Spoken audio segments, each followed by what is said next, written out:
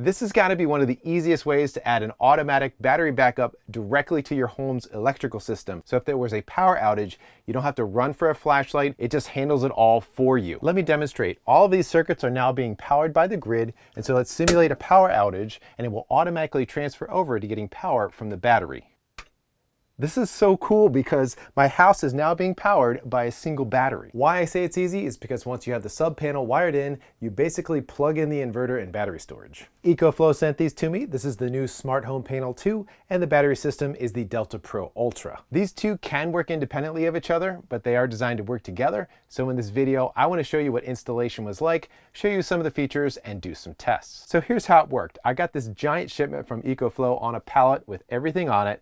Then I hired a licensed electrician to install the sub panel for me, and I thought it was kind of fun that he asked me to have a 1/2-inch plywood board ready for the backing, so I actually took apart the pallet that everything came on, so thank you EcoFlow for providing the plywood as well. Now, one of the reasons why you would consider getting something like this, besides for power backup, is to save money, because you can use a battery to your advantage if you have time of use rates, or maybe you're not getting the full net metering credit if you have solar. I just found out that we're being offered time of use rates here in Pennsylvania, so I'm eager to look into it more to see if that might be advantageous for us. So there are basically 3 parts to the system. The first is the Smart Home Panel 2. This is basically a smart sub panel where you can monitor and control individual circuits and do a whole bunch of other things. The other is the Delta Pro Ultra. It's got 2 main parts. The top part, which is the brains and the inverter. It handles all the input and output, and underneath is a 6 kilowatt-hour battery. I've been playing around with it for a month, and it has some impressive features that I have never seen before in a power station. I've made a video just about this unit on my solar channel that you might want to check out. To connect the battery storage to your electrical system, you just have to plug it into the Smart Home Panel. And with these 2 slots, you can add 2 more Ultras and batteries for up to 90 kilowatt hours of storage and over 16 kilowatts of solar panels. The installation of the Smart Home Panel 2 is pretty much the same as if you were installing a regular sub panel. I had to tell the electrician what circuits I wanted to be moved over to the sub panel, so I chose things like the refrigerator, kitchen, lights, and office.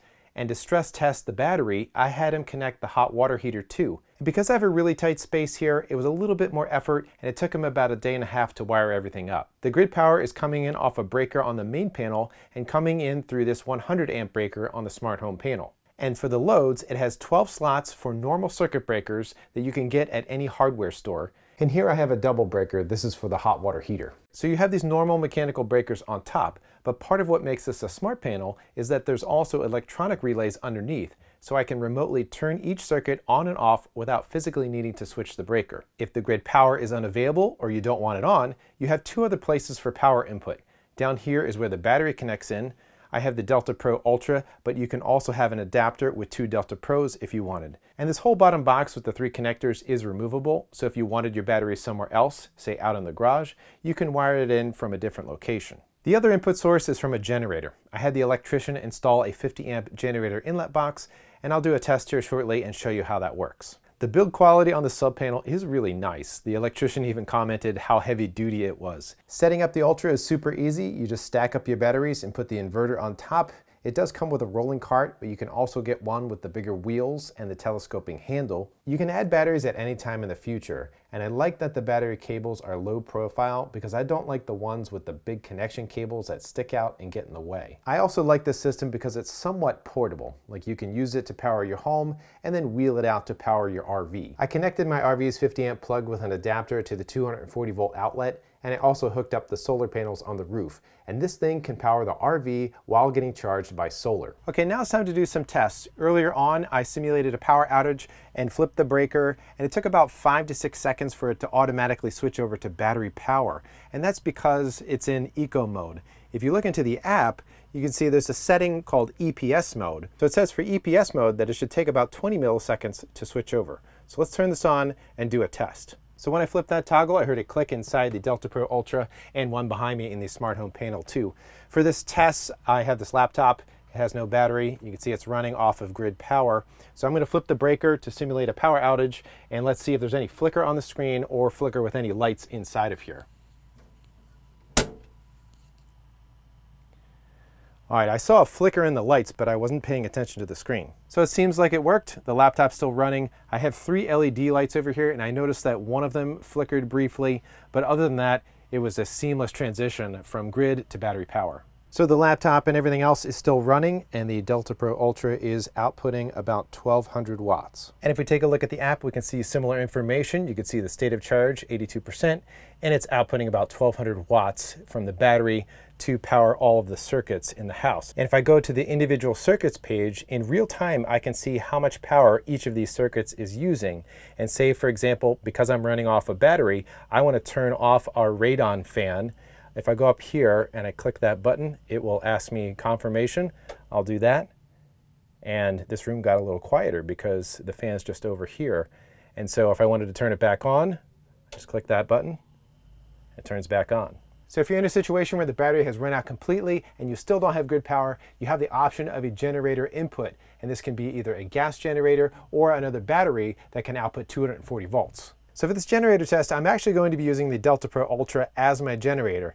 It has an L1430 standard 240 volt port that my generator cable can plug right into. And I have all my lights plugged into the Ultra as well, because for this test, I'm going to lose power. And that's because with a sub panel like this, you're not allowed to backfeed power to the grid. So in order to prevent it, you have this thing right here, which is called an interlock on the front, and it forces you to disconnect from the grid in order to turn on the breaker of the generator. So we'll turn off the grid, push this down, turn on the generator.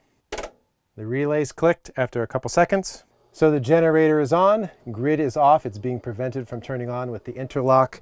And if we go down here to the Ultra, you could see it's outputting about 6,000 watts. It's running off of this generator output, and my lights are coming over here. And what's using up most of this power is the hot water heater, which is right behind me. You can see the lower element is on, heating the water. And one thing that's amazing about this device, I just find this so incredible, is that it's outputting 6,000 watts, which is about 25 amps, and I don't hear any fans. Now, if I put my ear right on this grill, I can hear some fans going, but where I'm standing now, I don't hear anything. To me, this whole thing is silent. And you can see the estimate here at 6,000 watts of output with a 73% state of charge. It's guessing it would last about 44 minutes. So while this is still acting as my generator, outputting 240 volts here to power the house, and you can see the hot water heater reached its temperature. It's not drawing as much current. I am going to plug in a 120 volt source over here, and just to show you that you can input and output at the same time. So this is the very first power station that I've ever seen that can input 120 volts and output 240 at the same time. Another way to recharge the battery are with these 240 volt adapters for a generator or an EV charging station. You can use these to charge at 240 and still have all of the output options available. And of course, you can use grid power to recharge the batteries. I have it connected up to the smart home panel over there. We're going to use the app to set the rest of this up. Now to charge the battery, we're going to go down here to charging power, and I can change the input with this slider. So let's go, let's say there's a storm coming. We want this thing to charge as fast as possible. I have the charge limit set to 100%. And then what I need to do to start charging the battery is change the settings here. So with this slider, you have to choose how much you want to keep in reserve in case of a power outage. So once I slide this above the current state of charge, it will charge up to 100%. All right, so we've been charging for a few minutes. If I click on this right here, I don't know why it's not charging up to 7,200 watts, but it is charging around 6,400. So after this, I found out that you can only get up to 6,500 watts of charging with one battery. You need more than one to get the full 7,200. On the output side, you can get up to 7,200 watts, but you're limited to 30 amps per phase.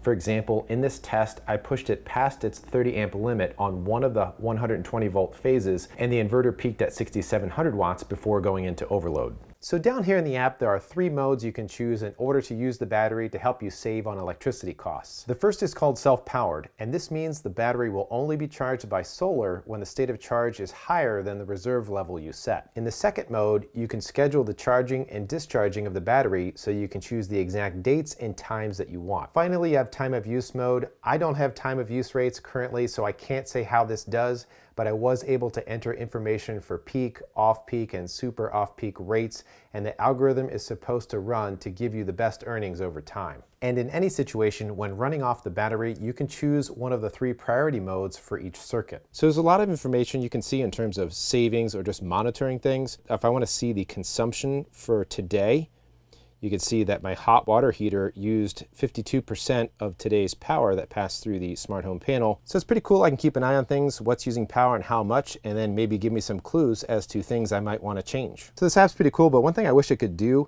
in the circuits is the ability to schedule the on-off of these various circuits. I made this suggestion to EcoFlow. They seem to like it. So we'll see if that feature makes its way into the new version of the app. Solar input on this thing is really awesome. You can get up to 4,000 watts through the side high voltage input on these MC4 connections.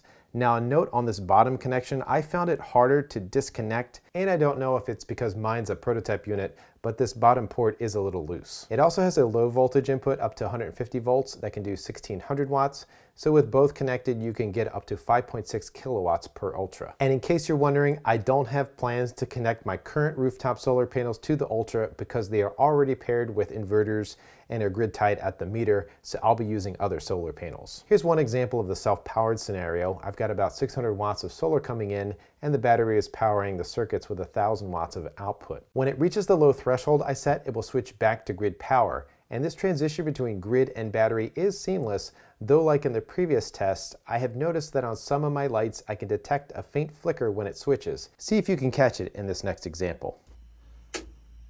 Okay, there we go. It switched over now. One question that I've been asked related to charging is if you can charge with the DC output on the EcoFlow gas generator, and unfortunately you can't.